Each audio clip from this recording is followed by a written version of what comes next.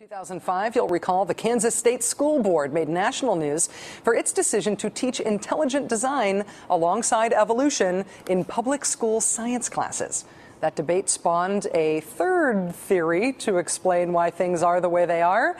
It was the doctrine of the Church of the Flying Spaghetti Monster.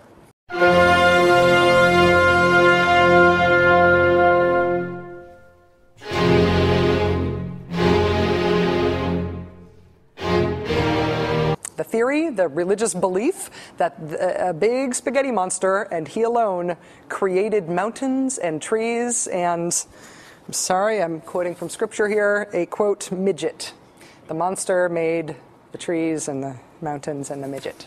The guy who brought this religion to light was a man named Bobby Henderson, then a 25-year-old student at Oregon State University. In a letter to the Kansas School Board, he insisted that if intelligent design was to be made a part of the curriculum, then the Church of the Flying Spaghetti Monster had to be there too. He said, quote, "We have evidence that a flying spaghetti monster created the universe. None of us, of course, were around to see it, but we have written accounts of it."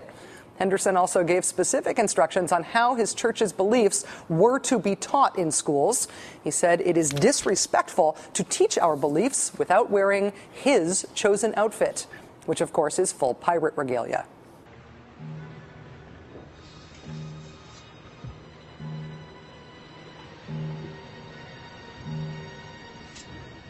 Oh God, please don't kill me.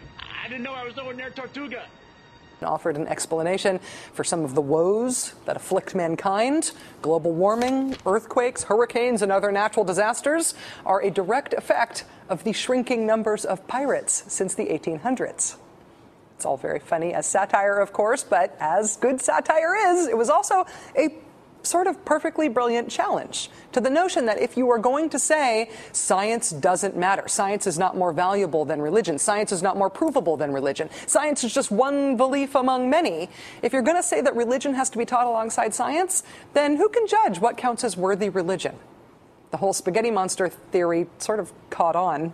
Just last year, siblings in Tennessee built this statue of the flying spaghetti monster and got permission to put it in front of a courthouse in a free speech zone alongside a statue of Jesus and Moses and some chainsaw-carved bears, like the ones I have in my yard. What's the reason to bring up the spaghetti monster today, other than the fact that I like pasta along with my evolutionary discussion? Well, the new Gallup poll shows that 39% of Americans say they, quote, believe in the theory of evolution. A quarter say they do not believe in it, and 36% say they do not have an opinion. What would Charles Darwin think of all this? But it's really good. I got a lot out of it.